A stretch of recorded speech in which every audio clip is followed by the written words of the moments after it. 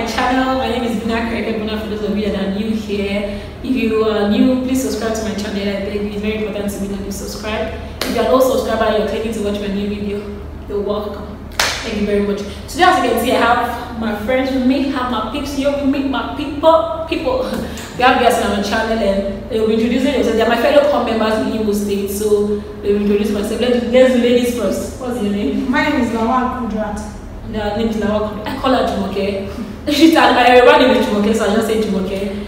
And I am James. God bless. You can call me Masterpiece. You say you can call him Masterpiece. Anyway, his name is God bless, and I like to call him Tamaredi because it's a Joe, and I like to call him his Johnny. His name is Tamaredi. For those of you that are Joe, call him Tamaredi. Yeah. Okay, let's go. So this video, as you can see by the title of the video, is all about life as an Imo Corper, how we've seen Imo State so far, from camp up until now.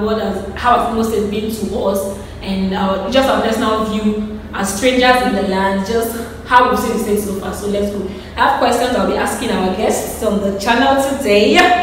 And that is nothing serious, just basic question. So my first question is, how did you see camp? How was camp to you? Ladies first. Okay, ladies first. Okay, how was camp? Camp was interesting. Oh, the food and the stress. Those soldiers, it wasn't easy. But I enjoyed it. I met new friends and it was interesting. Okay, so did you like camp? To some extent. I can't say I love and I can't say I dislike camp. It's compulsory, so I don't have choice. Well, camp for me was interesting because I was involved in a lot of activities. I met a lot of new persons, made some friends, and to me, generally, it was fun. I didn't put it that way. I think I was one of the few people that absolutely loved camps. Like I hated that camp ended. I wanted the whole NYC 1 year to be camp because I loved camp. I enjoyed camp. I mean, I went to boarding school for 6 years, so I'm used to the waking up early and like the routine kind of like be here at this point, be here at that point. I was used to that already, and just going and meeting new people in camp was everything. And me, I'm a social person. I was in almost every activity. Plus, I had to be attending every social gathering because I had to be videoing for my vlogs. So almost all the social activities in camp, I was there. So I absolutely enjoyed camp. It was fun to me. So that away from camp, and now we're outside camp. How is the social life in Imo State? I'll start from you. Social life in Imo State. Yes, social life in Imo State. Let's use Owerri as a case study because we are Owerri Corpers. So, how do you see social life here? Well, I think everyone here is very social. You know, this is Imo State University, so there are a lot of social activities going on campus here, and I think they are social.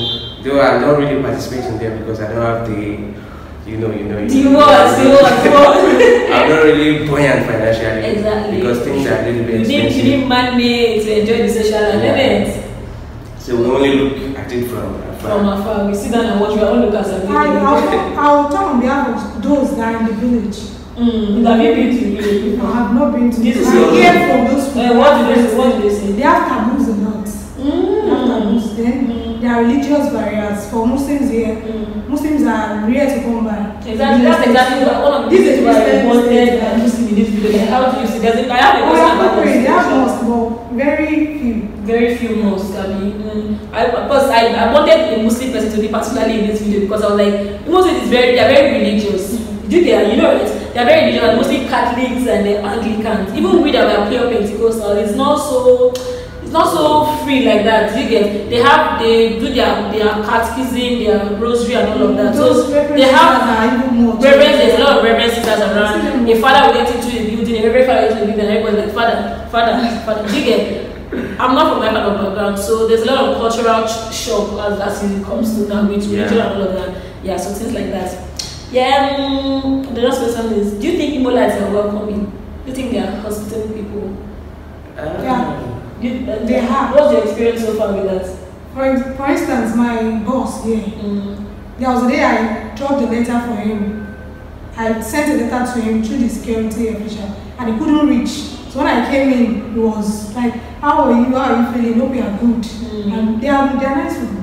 So like on the streets, on the normal, you think that they are very welcoming? They are welcoming. You, what's the experience with like hospitality? Hospitality, Of course, there are drawbacks, but on a general note, I'll rate them on a scale of 10. I'll rate them 7 over 10.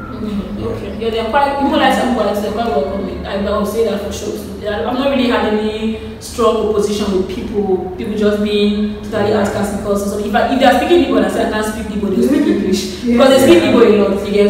I said, I don't understand what you're saying, then they speak English. And we all love our language, so I don't blame No, dude, that is it. Like people that have one language in their state, they tend to do that. Like we from Bayelsa, we speak English a lot. Basically, we just speak pidgin because we don't have those one language in our state. So it's different. Like for Jumoke now, she's still a rapper, so she'll be speaking Yoruba. These guys are the jogger, and we see each other every day. We don't speak each other. It's just with each other. It's not. We don't trust people like our language. I really do love each other. I wish I could speak it fluently, but I don't speak it fluently because we don't have one language and we speak. I don't think that's a problem. I don't think that's a problem. The thing is, our mindset is not geared in that direction, like our upbringing and everything. Because it's not like it's not like we have just one language in Imo State here. No, but Igbo is there's a general language. Yes, we can do that in our place. Just that. Which language we be speaking Ijo? Ijo is understand. Even the fourth most popular language in Nigeria after Igbo. Ijo is the next place. We are quickly. There's Ijo in Rivers State, in Bayelsa, in Delta, Ondo. There's Ondo in Ondo. No, there's Ondo. There's Ijo in Edo. There's Ijo in Ondo State. That's south. Even Ondo State, there's Ijo there. Yes. Ijo is quite predominant, but just with the Ijo there, we don't make it feel like language is compulsory as like in Yoruba land and Igbo land, they teach their languages in school. You see, but we don't have that here. No, it's quite different because I went to a federal government school and then we're learning the three major languages. Even my school in Bayelsa State, they were learning Igbo also and Yoruba. That's it. We don't learn. Right now they're trying to instill that in like younger students and pupils and whatnot. But me, when we were growing up, we just have to learn Igbo also and Yoruba in our school. And so you can speak Yoruba. I know bits and bobs, so I can understand small school. Just pass the test and exam. Basically, but I have a lot of Yoruba friends, so when they are just there, I like what's structure of this and then they tell me, so I understand small school with Yoruba. And I want to get married to Yoruba man. I say it all the time. I want to get married to Yoruba man, so I'm trying to beef up my Yoruba. It's very important. Hopeful that my Yoruba husband can walk out there somewhere watching this video. I hope the farmers so good. Yeah. Okay. How do you find your food? Igbo food in Imo State? Food in Imo State?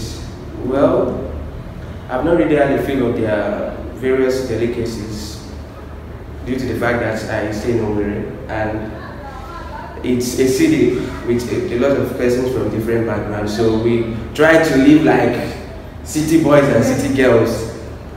So, but a few delicacies I've come in contact with, I think I like them. I'm not really a person that likes tasting new food. You like trying new food? Yes. You have that, so I don't try new food also. So, but the little I think I like it. No food. No. I tried okpa this morning. No, actually I've not tried okpa before. Then I was going to try it. I actually tried okpa. I'm always scared. It's not so bad to try new food. I'm that kind of person, so I don't try new food a lot. With abacha, and I've had abacha before I came to this place. I know my uncle is married to an Igbo woman, so she used to make abacha. So I've already tasted abacha. So coming here, abacha was not new to me. But I've never tasted okpa before. I'm very okpa. But I had it this morning. It wasn't as bad as I thought it would be. Because the smell is quite offensive. The smell is offensive to me. I don't like the smell, so I didn't want to taste it at all because of the smell. But then I tasted it today and I didn't love it entirely, but it wasn't as bad as I thought it would be. So I think they beat my expectations. They beat my expectations. So it's okay. I can have it next time. I don't know, people complain about the smell, but I don't have any problem, any issue with the smell. I don't. Don't you think it's the wrap waterproof or it's leaf or waterproof or it's yellowish? I know. Don't perceive this. Don't think it's offensive. I think it smells offensive, but I shall try it today. I liked it. I think it was okay. And now let's get to the political scene. How do you see the political scene in Imo State? The political scene in Imo State. Well, we are very fortunate to be around in the last election, and we saw a lot of stuff. We saw some things. We saw some stuff. We saw that, as in from my perspective, considering the number of contestants for the government. Very strong contestants. There was the Uche Wonsu, there was Senator Ararumbe, there was Ikedio Akita, the former governor. Ugumba Uche Wonsu is the young guy from AA. He was from APC, but he didn't get the ticket. So they gave the ticket to go, and then his in-law to Rocha wanted to win. There were not so many things. I mean, I'm talking about the 4 major contestants and major people. There was Ararumbe, who is a senator. There was Ikedio Akim, who's a former governor, and then he was having a woman as his deputy. That means to win women votes. That was a very strong contender too. And there was Uche Wonsu, who was having the backing of the governor, because the governor's in-law, and the governor wanted to win. And there was Hope Uzodinma of APC. And then there was So there were 5 strong contenders in the state. The political scene in this state, it was crazy. I didn't do this. Me, I was here as a copper, but not to election. Not getting involved. I didn't want to get involved. There was just so much to deal with. It was so risky. I couldn't do. And then they killed the few coppers. The few coppers started the election. So yes. It goes a long way to show you that they are really passionate about the states. They want to move the state. It means they have a lot of able hands who think they are able to like move the state to the next level. Everybody feels like they can be leaders. Of course, but not everybody has the boldness to want to contest. Do you know what I think?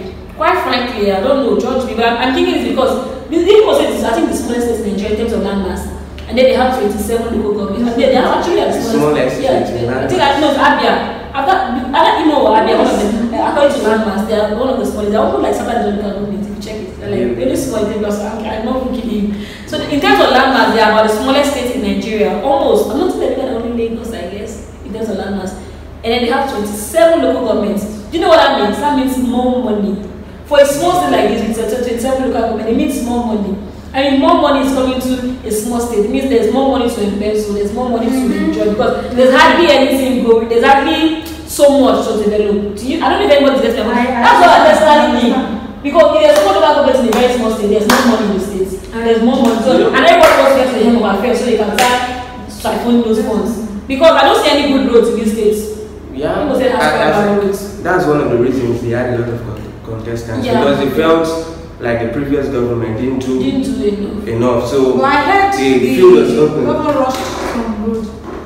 Everything is not haphazardly. To finish before he left. Me, I've not seen any new road. Okay, no, he did some road. That between road, Amacheke road. Yeah. The one he finished with, he did it. That was when I was in this service session. And it's smooth for now. I mean, for now, it's because it's a new road. And even the one that Cherokee Junction side, that road too was all of recent. Maybe those are the roads I'm talking about. I hardly see good roads in this station. Anyway, moving forward, we've talked about the spiritual life, so I'm not there. That's because we're not going to go there. Okay, now, we are all IMSU Corpers. We are all serving at Imo State University. How do you see IMSU so far working in IMSU? IMSU is not stressful. As much as because of God, this before I came, people were like, stressful. I don't think it's that stressful. Workload. We don't have much to do here, so I don't see. But do you enjoy serving here? Do you enjoy serving in Himo or IMSU? In IMSU particularly. Even in Himo, just give me generally. Do you enjoy serving here? To some extent, because of the language barriers and some things. I'll say the facts. That's the facts. Okay, you go. Well, IMSU is beautiful. Well, for the workload stuff, I think it depends on the department you're posted to. For people like us, we've been in between. Sometimes we work, sometimes we don't work that much. And then you see a lot of beautiful persons on the campus. And they're just beside. This is why I enjoy working. This is the fact that I'm telling you, like, it's nice. The girls are beautiful, the boys are handsome, and there's one thing I've noticed about people, like people say girls are tall. Have you noticed that? Yeah. They are pretty tall. They're more than average height. They are like pretty tall girls. They want to be. They are mostly like. They are fair. That's one. And what I can bank on their yellow. Like if this yellow, they are yellow. Not be bottle yellow. Not be bleach. Yeah.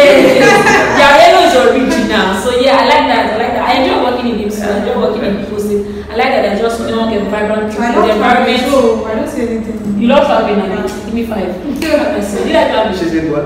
She said she loves traveling. Okay, I like traveling. I like traveling. Are you sure? This is my first time coming to the South. I love it, of course, but I really get the opportunity to travel.